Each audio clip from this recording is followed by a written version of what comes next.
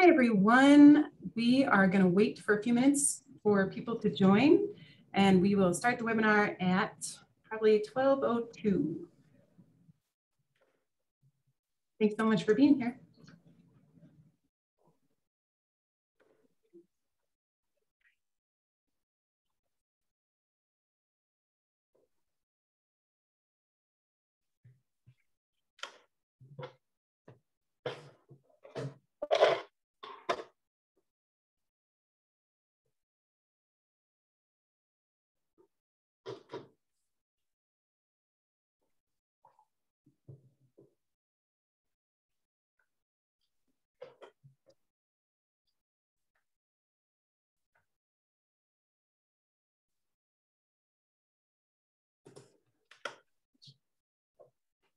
Once again, we're just going to wait like another minute for everyone to join, then we'll get started. So thanks for being here and hang tight.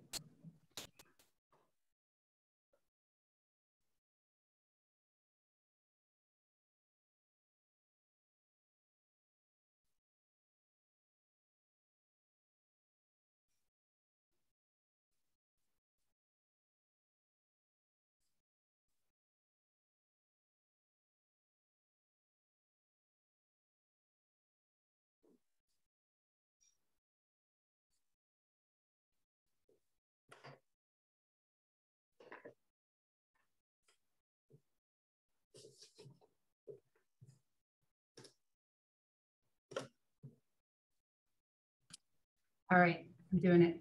We're going to start. Okay, welcome everybody to this bonus New Mexico Smart Grid Center summer webinar. It's 100% carbon-free energy system. Can we still keep the lights on? With Dr. John, all the way from Clarkston University in New York. I'm Brittany Vanderwerf, the Communication and Outreach Specialist for New Mexico established program to stimulate competitive research. New Mexico EPSCoR. EPSCoR is a nationwide program funded by the National Science Foundation. And I'll be your host for today's webinar, along with my partner in crime, Isis Serna, our website administrator, who will be working behind the scenes to make it all flow smoothly. So a few housekeeping things before I begin. I want to let you know that if you have questions at any point, please type them in the Q&A box, and Isis will politely interrupt Dr. John and read them out loud. I also want to take a hot second to tell you about the EPIC webinar training lineup we have for you this fall. In August, we kick off with Dustin Allen, Systems and Network Analyst at the New Mexico State Office, who will be presenting Python fundamentals with data analysis and visualization on the 25th from noon to 1. If you ever wanted to learn Python, now is the time. Then in September, we will hear about research from Dr. Juan from NMSU School of Engineering, and he is also a new New Mexico Smart Grid Center faculty hire. Finally, in October, we will learn about the research of Dr. Xiao, an assistant professor at New Mexico Tech, Department of Electrical Engineering, and also a new New Mexico Smart Grid Center hire. Registration info can be found on our website, as always. Okay, now that's out of the way. With that, I'd like to introduce our presenter for today, Dr. John, who was recommended by the aforementioned Dr. Juan from NMSU. Dr. John is an assistant professor in the ECE department at Clarkston University. Prior to joining Clarkston in 2020, he was a power systems engineer at GE Global Research Center in New York. There, Dr. John led a GE team to investigate long duration storage for renewable grid integration and participated in design of GE products, including distributed energy resource management system, flexible large power transformers, and converter-based distributed generation. Dr. John earned his PhD from Washington State University in 2016, and his research interests include renewable integration and energy digitalization. Thank you so much for being here, Dr. John. Please begin whenever you are ready. All right, thanks so much for the introduction here. Let me share my screen.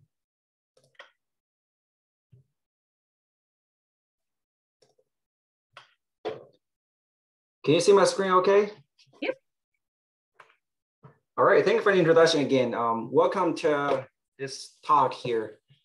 Today, I just wanted to share some of my experience of when we are moving towards the 100% carbon-free energy system, can we still keep the lights on? This is very interesting to me. The reason is now we are more and more dependent on the electricity, and keeping the lights on is almost the #1 priority for our daily life. I just cannot imagine we have the lights out.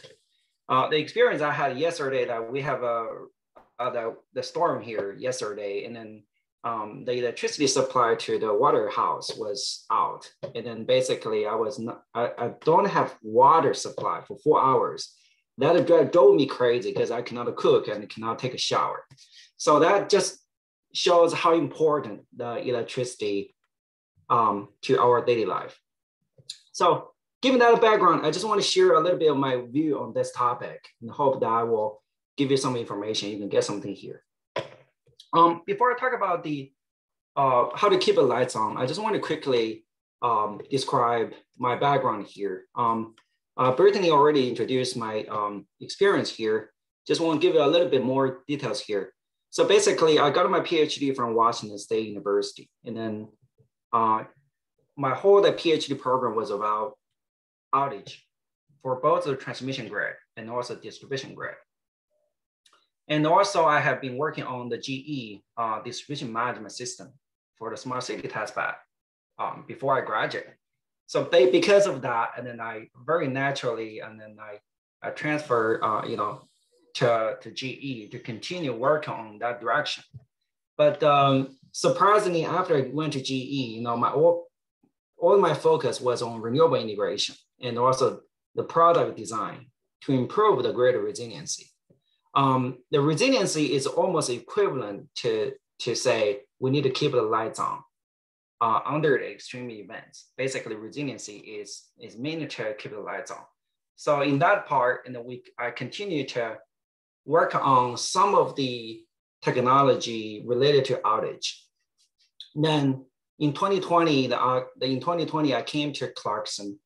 I have been focusing on the data analytics. So basically now we have more and more data and how to use the data to for the decision-making power system. Seems that you guys will have the next seminar on the Python learning for the data analytics and the visualization. I would say, I wish I could be the student here so I can have the chance to learn it, but unfortunately I cannot. But I hope that you can learn that, and then you can see that what we are doing here in the power grid also quite rely on the data analytics and the visualization. And then the other part is I also focus on the grid operation under the uncertainty. Latter part is more about driven by the renewable integrated into the grid. Your renewable is very uncertain, means you have a lot of variability. Your forecasting has a lot of uncertainty. How do you operate your grid? Consider uncertainty. That's another direction that I'm focusing on. But definitely, I'm also continuing the work of outage related work there and the storage related work. That have what I have been working on since day one while I was in the PhD program. So basically, that's my some of my experience. I also wanted to briefly introduce where I'm from and the power engineering program at my university, which is Clarkson University. The top figure is where we are located. If you look at the Clarkson, it's in New York State, and indeed, people always questioning it's in New York City or is where in New York. And I have been asked this question a lot of times. And indeed, the Clarkson is in the upstate New York.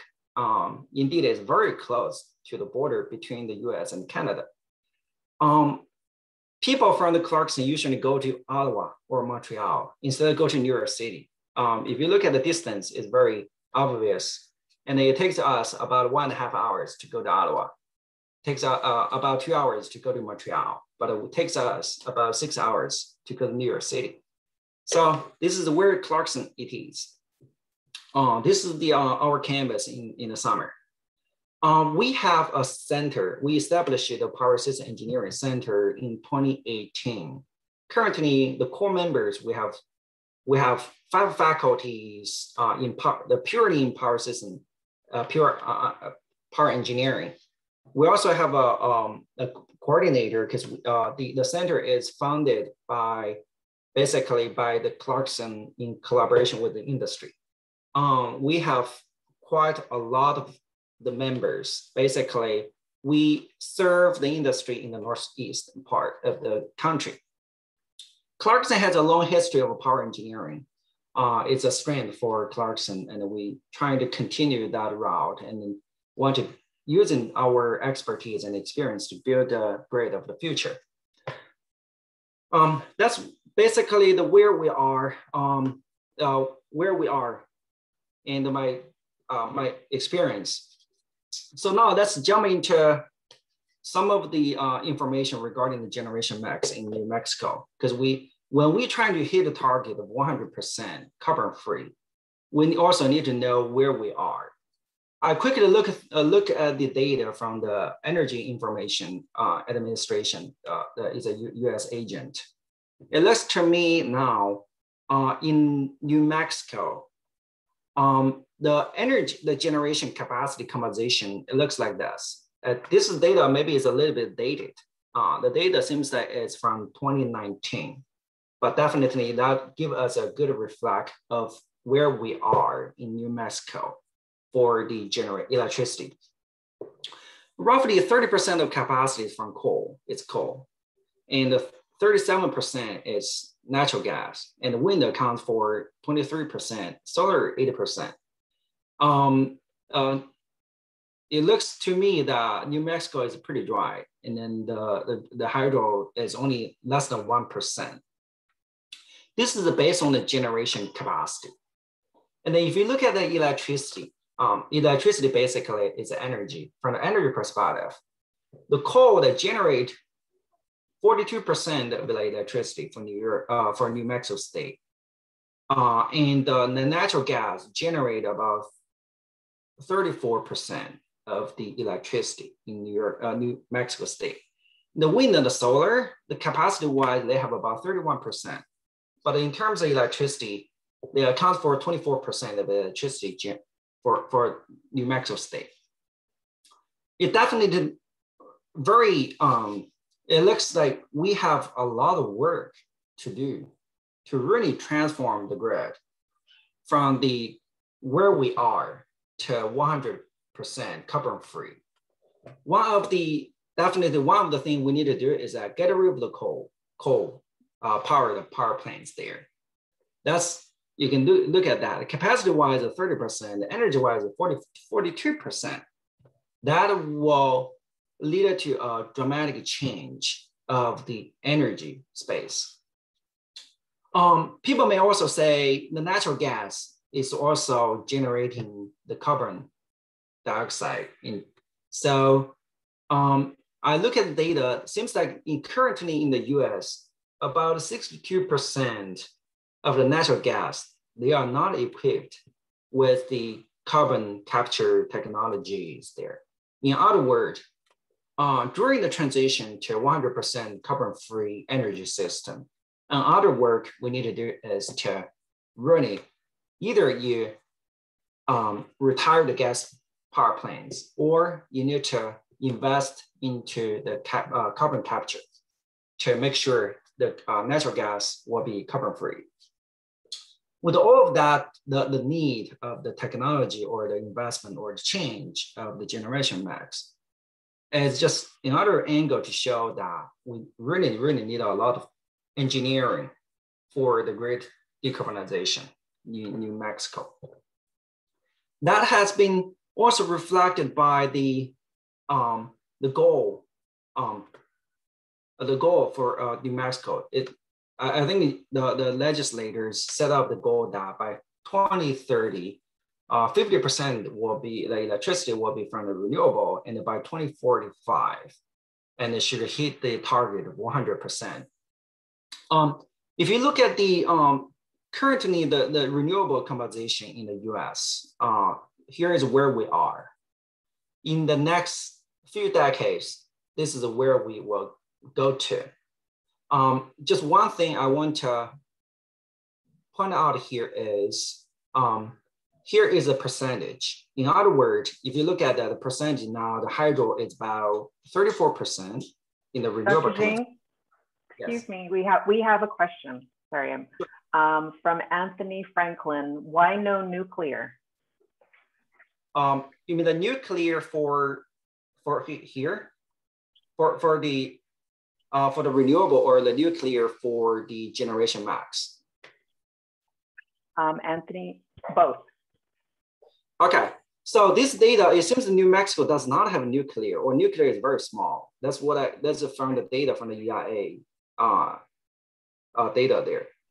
And okay, then, he says he sees it now. Mm-hmm. And then that's a very good question. Indeed, I like that question. Why not nuclear?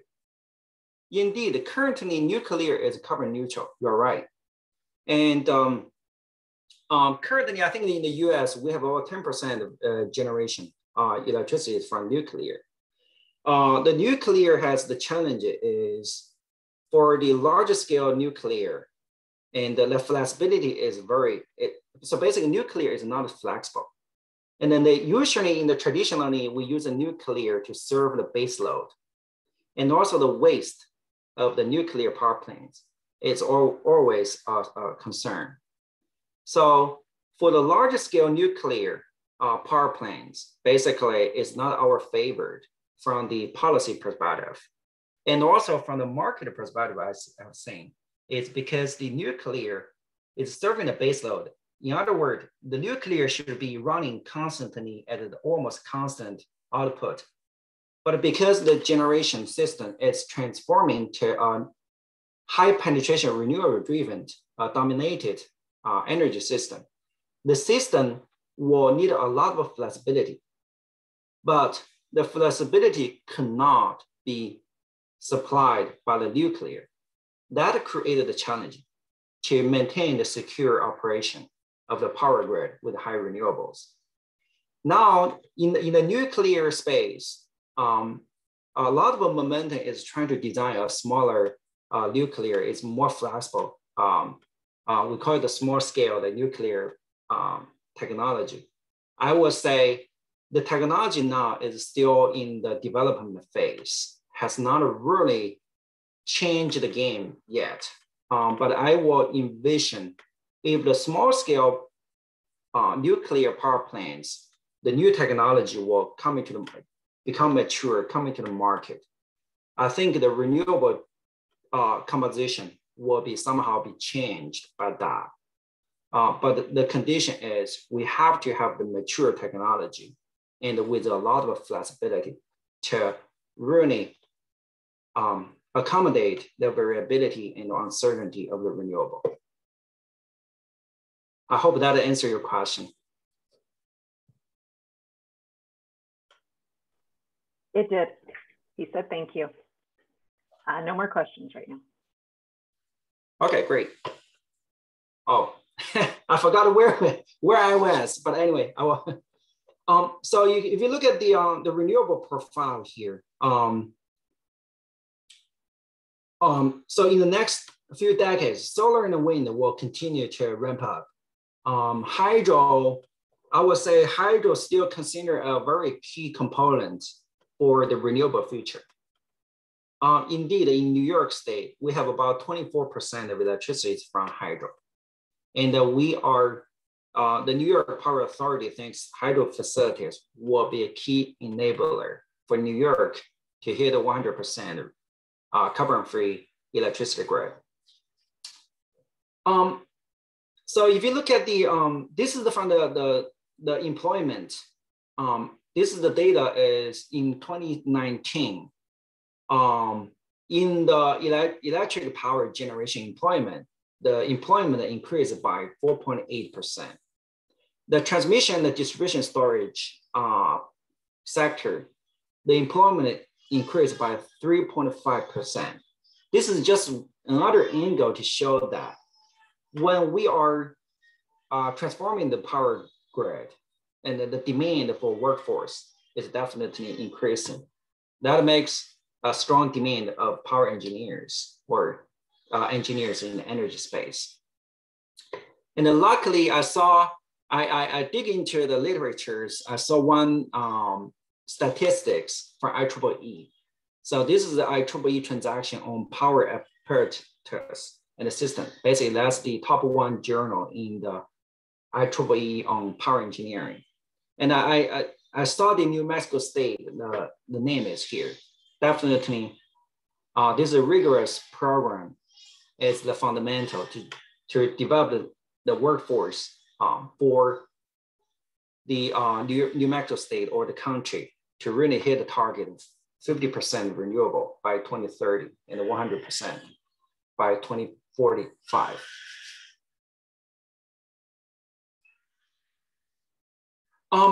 So when the power grid is transformed into a renewable dominated power grid, another concern is the blackouts. That has been the effects of the blackouts has been shown by the Texas blackout, this year in the winter. But generally speaking, because of a blackout, it cost the U.S. economy about more than $100 billion per year because of the outage. And also they have some statistics shows by each state what's the annual business losses from the grid problems. Definitely from New Mexico is, I would say, is less impact by the outages or grid problems.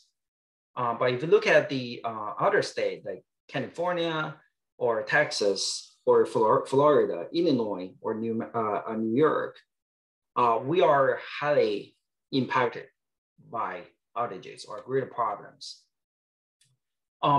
One example is Hurricane Sandy in 2011. So if you look at Hurricane Sandy in 2011, the New Jersey and the whole northeastern part of the country has been hit pretty hard. So we have a lot of people lost the electricity supply by that. And then the outage lasts for quite a few days. That has a very big impact on the energy policy for all the states here in the northeastern part.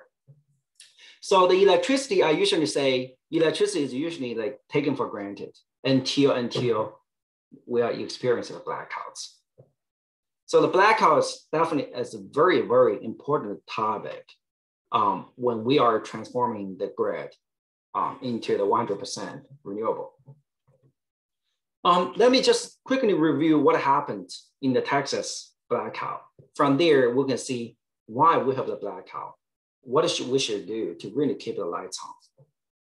So in February 14, 2021 to February 19, that time period, the freezing cold weather hit the Texas region, including New Mexico. If you look at the map here, I'm pretty sure that maybe some of you experienced that extreme cold weather in the winter. Here is just a recap of what happened there. So on February 14, the ERCOT is a system operator in Texas already seen that. They already project that because the cold weather, they may experience the shortage of reserve. But they didn't project that there are so many generators tripped offline, including wind. So this is what happened in the early morning of February 15. And then so this is the 12 a.m. They saw that the reserve is less than 3 gigawatt. And then they say, we need to do the energy conservation. But unfortunately, even you do the energy conservation, you can still not, you still cannot maintain the reserve margin there because the cold weather tripped off the gas power plants. So at 1:20 a.m., they issued emergency operation level 3. That's the highest level. Basically, they said, there is no way for me to do anything to keep the lights on.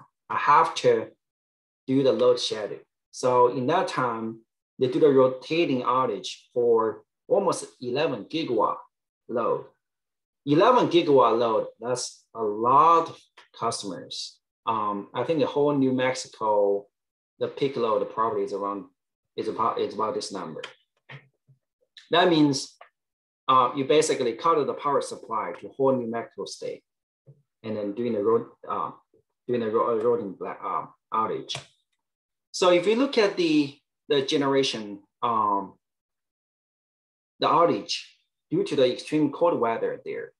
So this is the published by the ERCOT, is the system operator for the Texas. You can see that the scale here is gigawatt. Gigawatt is a huge number. So the 15 and the 16, around 52 gigawatt generation tripped offline because of the extreme cold weather.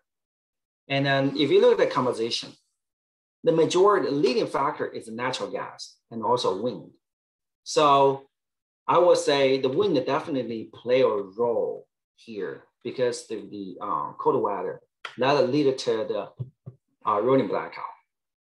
If you look at some of the data here, in Texas, the peak demand is 75 gigawatt roughly.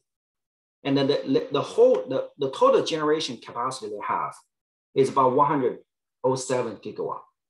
And then they have a generation outage like about 52 gigawatt. If we do a single math here, using the 107 gigawatt minus 52 gigawatt, then you get about 55 gigawatt. So 55 gigawatt generation definitely is way lower than your demand, right? So that's one of the key features in power system. We almost need to keep the balance between the generation and load to maintain the frequency. In other words, your generation is way short than the demand. Then they have to do the load shedding. So in February 15 to February 16, they shed about 20 gigawatt load to maintain the reliable operation of the grid. If you look at the root cause of the blackout, is the insufficient generation to meet the demand due to extremely cold weather.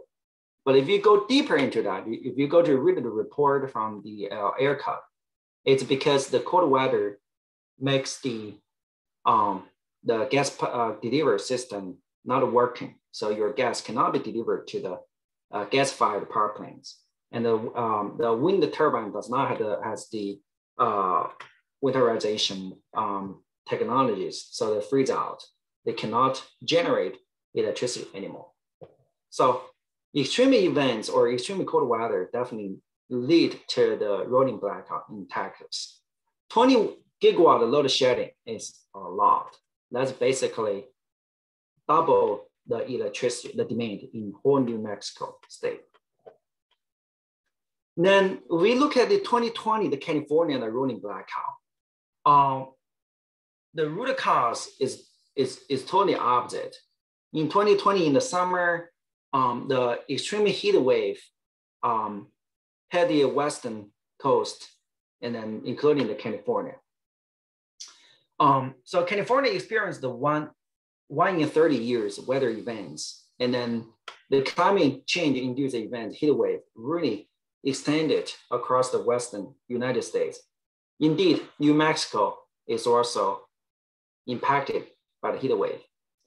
So for the California, if you look at the load curve, so this is the load curve, and then you look at the peak here, definitely the load is larger than a typical year because the high demand is from the heat wave. In the meantime, the heat wave also the heat wave also make the thermal generators less efficient. We know that thermal generators, they depends on the ambient temperature, the efficiency, and also the capacity. The limitation, the generation limitation will be impacted by the ambient temperature. Generally speaking, the thermal generators the limitation, a megawatt limitation will be larger in winter, but it's less in the summer because the higher ambient temperature. And also because the heat wave, and then you have the smokes, and the solar generation is decreased. And then also like California experienced the drought. They don't have sufficient hydro generation. So it's a lot of factors lead to the rolling blackout in Texas. If we summarize it, it's the imbalance between the generation and the load. The heat wave increased the demand and also decreasing the generation. That leads to the rolling blackout in Texas. If we summarize the two rolling blackouts in Texas, in California, you can see that in Texas, they have 52 gigawatt generation is offline. And the California solar generation decreased, gas turbine decreased, load increase for both scenarios. And the impact is a lot, 4.5 million Texas houses are lost the power. And in California, roughly 1 gigawatt load shedding was executed. And that the impact, the Texas one is up to 4 days outage for some of the customers. But in California, the outage was less. So, but people will say, you know, we pay a lot of electricity bills. We make sure that system has sufficient generation to meet the demand. That should be done, should be planned in the design of the power grid. Why we have not prevent this kind of blackouts? Or say, if we have a blackout, what should we do? Indeed, I have to claim that the engineering practice for the energy system are really, really challenged by the extreme events to keep the lights on. In other words, the engineering practice in the power industry has not considered all the scenarios that of the energy system, all the scenarios including the extreme events or cascading failures of a power grid. So that's the practice. Indeed, we can say we can always improve the engineering practice. That's right. And how to improve the engineering practice and also considering the cost. That's another thing we need to keep in mind. How to design and operate the grid in a more cost-effective way to keep the lights on while hitting the target of 100% carbon-free. That is our goal. If you look at the historically the blackouts in the US, I just listed some of very typical, I would say, signature blackouts in the US history. The most famous one, I would say one of the most famous one, it was 1965. That's the Northeastern blackout. Indeed, New York was heavily impacted by this. That's almost 4 or 5 decades ago. 30 million customers are affected. Indeed, because of this blackout, that led to the installation of a remote terminal unit. That's the substation measurement sensors, and also energy management system. Energy management system is for the bulk power system management system in the control room. Yeah. So because of blackout, people realize that we need to have more visibility into the grid operation. So that's one of the very signature blackout in the US history. Now we look at the 2003 Northeastern blackout. That blackout cost about 45 million customers lost the electricity. That drives to further investment into the grid. People, the industries want to have more visibility into the grid. What caused it? And they put a lot of investment into the phasor management unit. That is about 2 decades ago. Now we look at the 2011, 2012. In that time period, the US has been impacted by a lot of hurricanes, extreme events like hurricanes and thunderstorm like that. And then about that impact, so I would say this blackout all related to transmission grid. But in roughly 1 decade ago, that extreme events impact the distribution grid. about 4.2 million people are affected. And then 1 decade ago, people bring the resiliency into our table and say, we really need to design a resilient power grid. And then the 2020 and the 21, now we have the control blackouts. About 4.2 million customers are affected. And what will come out from this? We need to see. But I'm pretty sure the renewable, somehow, when we are doing the transition of the power grid into 100% renewable, we need to keep the blackouts into our mind. And how can we keep the lights on when we do the energy transformation? So I always call the blackouts, it's a wake-up call for change of grid, especially change of the policy, change of the NERC standard, change of the engineering practice for us. If you look at the root cause of blackout, there are so many reasons to cause the blackout. In the Texas, in California, it's the extreme cold weather, extreme the hot weather. If we categorize that into the top 10 root causes of blackouts there, or outages there, the number 1 is a natural disaster, including the extreme cold or hot weather, as we talk about. The second root cause is the motor vehicle accident. So basically, someone hit the pole and knocked down the power line. That caused the outage.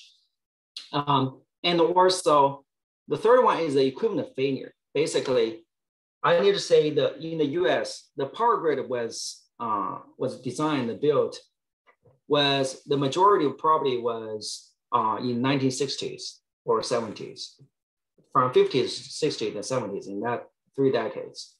So the transmission line has been there for 50 years. The power plants, I would say power plants probably is fairly newer, but the transformers and the transmission lines has been there for a few decades. The average transmission transformers in the transmission grid, the average age is about 27 years. Just imagine how old they are. Basically, your father designed the power grid. Now you are still using the same power grid your father designed. But that all of that, no matter is the natural disasters, it's the motor vehicle accidents or equipment failures, or it's falling trees, no matter what. So usually the system operators is sitting at the control room. They don't know what is going on there. They don't understand. They don't know if you are experiencing an outage until you notify the system operator, either by calling them, say, I have an outage. You need to take some action to fix it. Or some sensors at your house can detect there is an outage and send a notification to the control room to notify the system operator that you have a power outage. So no matter what the root cause it is, the system operators relies on the technology to estimate where the outage is, where the problem is. For example, if there's a foul or if there is the pole locked down, they need to predict where the problem is so they can dispatch the crew to patrol and to come here on site to fix it. So we call that as outage management. Before I go on, I just want to see, Isis, do you see any questions?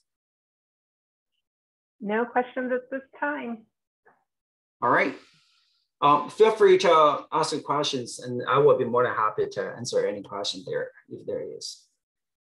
So here, I just want to, go into some of the technology that I have been working on.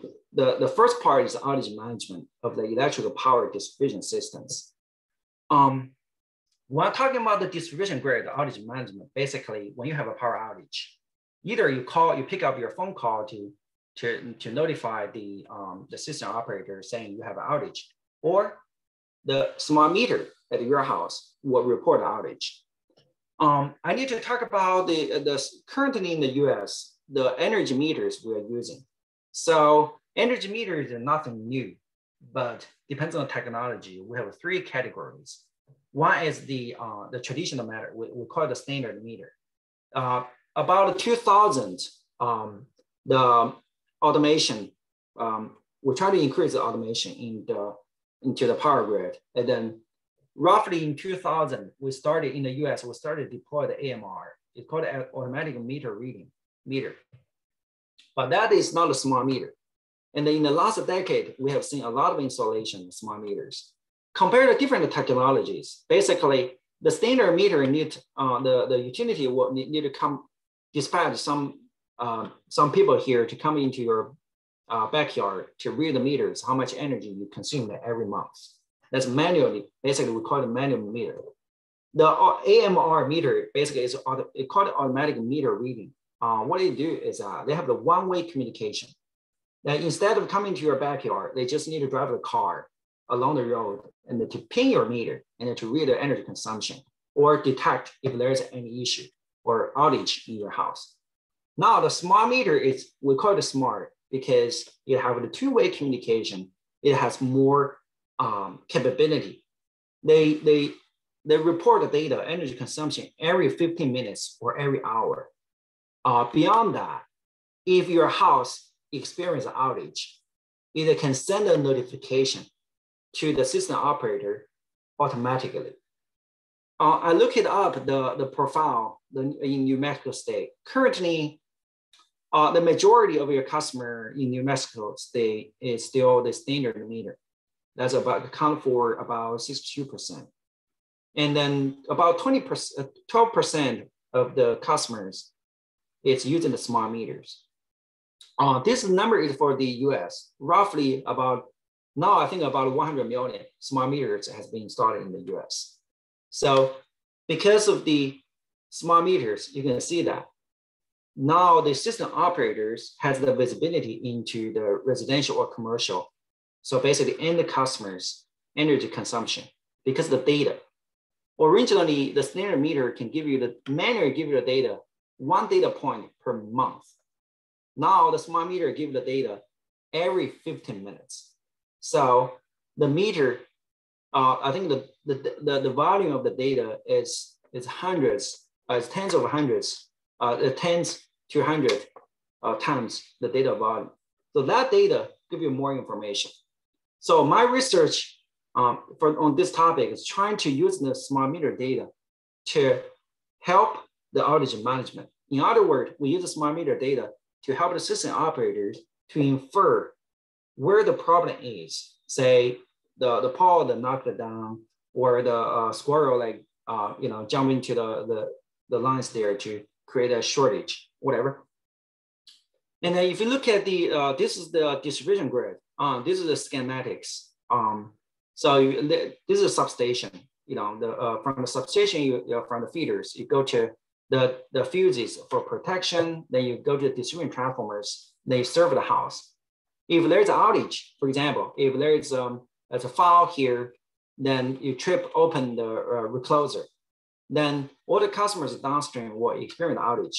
Then the smart meters will report the outage, send a notification to the system operator. The system operator using that notification try to infer where the fault is and what happened there. So the question is that, how do you use the meter data to infer the outage scenario? Also, I need to note that in addition to the smart meters we have, along the feeder level, we also have remote fault indicators. We also have the automatic reclosers like that. So the feeder level sensor together with the smart meter, how did you use the data to for the decision making for the system operators? So if you look at the outage management issue, then you don't know what happened in the scenario.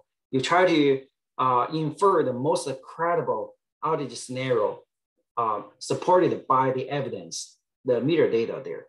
And then you also need to constrain the physical rules. The physical rules means basically considering the physical property of your system. For example, your protection is coordinated. Basically, when there is a fault downstream of the protection, your protection is expected to activate. You also has other constraints saying the fault indicators send the notifications only when the fault indicator is upstream of the fault location, like that. And then you give all the constraints, you try to infer using the data from the meters, either the smart meters or the feeder level meters. You try to infer which outage scenario of the fault location and also the activated protection is the most credible. But indeed, that is, you don't know what happened there. You don't know the ground truth. But what you can do is purely data-driven or evidence-driven, try to infer the scenarios there. So in the optimization perspective, you put an objective function, you put a lot of constraints there, you try to solve the optimization. But indeed, because you don't know how many faults are there, if any meter is failed or any meter malfunctioned. In other words, you don't know the uncertainty of the meter data. Then we propose using the hypothesis testing. In other words, I don't know how many issues are there in the system. I can put a hypothesis, assume how many issues there. For each of the assumed scenario, we run the optimization, try to improve the efficiency of the analytic model. So the analytic model is the challenge is that a lot of non-linearity and also computational complexity and the local optimality. And then we propose using the multiple hypothesis methodologies. So you generate a hypothesis, you collect all the evidence from the smart meters or feeder level meter data. Together, you design the optimization model. Consider all the constraints. Your remote fault indicators should be about upstream of the fault location. Your smart meter audit report should be downstream of the activated protections there, like that. And then you run the optimization model. For each of the hypotheses, you calculate the credibility of this hypothesis. In other words, you try to rank the credibility for each hypothesis. Then using the credibility, you infer which outage scenario is the most credible, supported by the evidence you connected from the smart meters or other sensors along the feeder. Now we tested this the technology using the real world feeders. This is from the Washington State. This is the simplified schematics of that, and then we have the scenarios there. We generate 8 hypotheses. For each hypothesis, we run the optimization. We determine which device protection activated, where the fault is. We calculate how many smart meters are aligned with the determined outage scenarios and the credibility. We can see that for this one, for the other 8 hypotheses, we can see that different hypotheses will have different credibility. We rank the credibility. We find the most credible one. Using that hypothesis result to infer the outage scenarios. So basically, we infer what happened in the outage using the data. This is very in line with what we do in the distribution grid. We have the distribution management system. We use the data. We leverage the data. We try to infer what happened. We call it data analytics in the power system. So this is the distribution grid for transmission. For transmission, I would say it's very similar, but the transmission is way more complex than the distribution. If you look at the transmission basically the transmission line in the substations. In the substation, because the substation automation, we have a lot of sensors installed into the substation.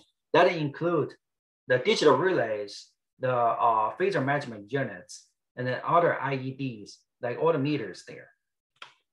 And then for transmission, the protection principle is totally different because the transmission grid is way more complex. For each of the components in power system, we have a dedicated protection scheme to protect the component. The reason is one transmission transformers will cost you quite a number of $1 million. So if there is any event, I say there is a fault within the transformer, you want to trip open the circuit breaker to isolate the transformers as soon as possible. Usually that is done within 1 or 2 seconds. So we have a very dedicated protection to protect a grid asset there. So usually for transmission grid, for grid asset, we have the main protection, the primary backup protection, secondary backup protection, breaker failure protection. All the purpose is trying to isolate the fault as soon as possible and considering the abnormality and security of your protection schemes. So at the substation, you have the PMUs, you have other device IEDs, the digital relays. You also have the sequential event recorder that basically trying to record what happened in the substation. Did your digital relay trip? Did your circuit breaker opened? Did your PMU record the data like that? They all will record in the sequential event recorder.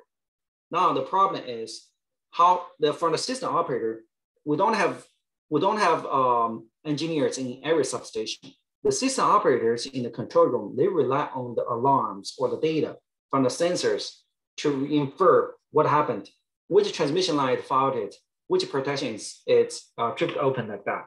So they use the data, using the data analytics technology plus the domain knowledge of power engineering, try to infer what happened there. We call the event diagnosis for transmission. So basically you have the grid data, you have sensor data, you're considering all the domain knowledge of the protection and the system there. You try to infer which component is faulted, where's the failure of the circuit breaker, if there is any failure or malfunction of the relays, or if there is a missing or incorrect alarms like that. So we call that event diagnosis. So here is just one example. A fault that happens in line 3, and then this circuit breaker keep tripped open, but this circuit breaker did not. Instead, the secondary backup protection at location circuit breaker 1, circuit breaker 2, circuit breaker 15, the circuit breaker 12, they tripped open to isolate the fault. Then this is the event, this is alarm we get. And then using the analytic model there, we infer what happened there, at what time the fault occurs, and which component is faulted, which protection relay tripped open or failed, and is there any other time tag issues with circuit breaker like that. So what we've done for here is we propose the analytic model to handle the complex scenarios with the abnormalities. But then, given the time, I will go a little bit quick here. As what if the cascading events leading to a system-wide blackouts? In other words, what if your abnormality or faults has not been isolated by the protection, or the issues propagate into the grid in the grid? That is what exactly happened in 2003 widespread blackout.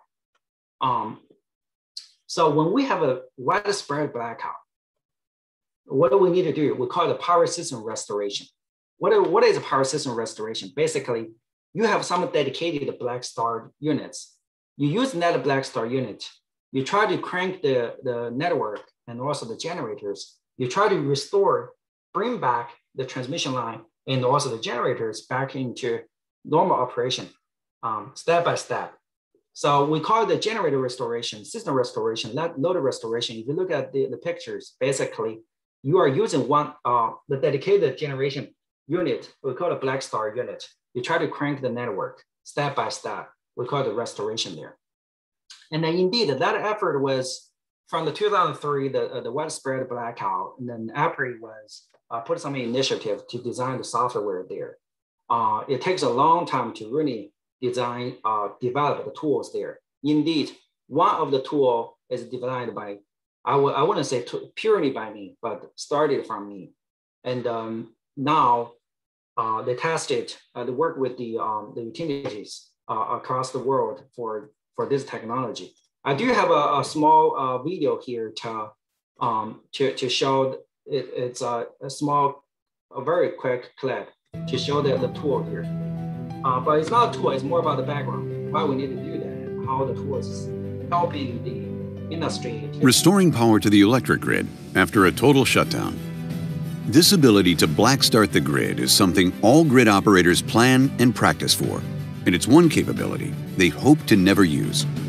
A black start involves using designated power plants, known as black start units, that can start without the help of the grid. As these units return to service, grid operators methodically connect electric load and other generators to restore the system through prescribed steps. While the concept of a black start has generated discussion following the extreme winter weather impacts in Texas, restoring electric service in the state did not require a black start. That's because the grid is designed to withstand disturbances without leading to a blackout. Grid operators must anticipate and mitigate a number of scenarios, from severe weather to natural disasters to cyber attacks to an electromagnetic pulse. The Electric Power Research Institute works with utilities around the world to harden their systems, plan to mitigate the impacts of extreme events, and expedite power restoration. While some estimated that restoring the Texas system from black start could have taken months, the black start of a de-energized but functional energy system would have taken a matter of hours, or, at most, a few days. EPRI's approach to black start planning consists of two primary components. EPRI's Optimal Black Start Capability tool finds the best location of black start resources, those that power on first, as well as the sequencing across the grid to restore priority loads and non-black start generators. This identifies the ideal black start strategy, assuming all resources are available. As the So given the time, I will not, I stopped sharing the screen, sorry. Given the time, I will not go to the details of all the videos here. So this is basically the tool, and also we tested the tool like using the Duke Energy systems. There's some results there. Given the time, I will not go to too much details here. But then when we are looking about the transformation of the grid into the future, and then we are really have the challenges here. In addition to the challenges that we have been talking about in the last decade, no inertia from the renewable, variability, and the uncertainty from the renewables, I think the most challenging one is engineering practice and the controllers in the system now, currently we have. They are all based on the conventional generator resources. So that create, I would say, the most challenging part for the transformation of the grid. This is some of the yeah, sorry. Dr. John, it looks like we actually have a question from Anthony. What is, and so I was going to interject because you have 2 minutes left. Maybe you can use the 2 minutes to answer questions. Does that work for you? Yes. Okay. Because this has been a fantastic presentation. Thank you so much. Anthony's question is, what are the biggest obstacles currently facing you in your work? And what are some of the future challenges you anticipate? Right, I think that's a fantastic question. I think the challenge one is how do you understand the value of the data now from the grid? And then this understand the value. And then the second is that how do you design the technology that based on the data combined with the domain knowledge to really untap the value of the data. For me, one of the challenges is that sometimes I cannot get really the data that I want for my study. But from the technology perspective, the challenge is how did you design the technology to really take the challenge there, faced by the grid. Awesome. What a succinct and on-point answer. Thank you. This has been an absolutely fantastic presentation. There are not enough people in academia that present like you do. So thank you for being here. I'm gonna quick close this out since I don't see any other questions and take over the screen so I can show this. Yes, thank you. Thank you again, Doctor. We've got someone in the, okay, cool. Thank you, Dr. John, once again for being so generous with your time. This is an absolutely fascinating topic, and one that's, as you know, at the core of our project's research mission. So this presentation was quite a treat for us. And for those of us who are non-experts in the field, it was fantastic. Before we sign off, I just want to thank my partner in crime and Dr. Wong for suggesting Dr. John as a webinar speaker, because it was fantastic. It's fantastic, sorry. So thank you for presenting.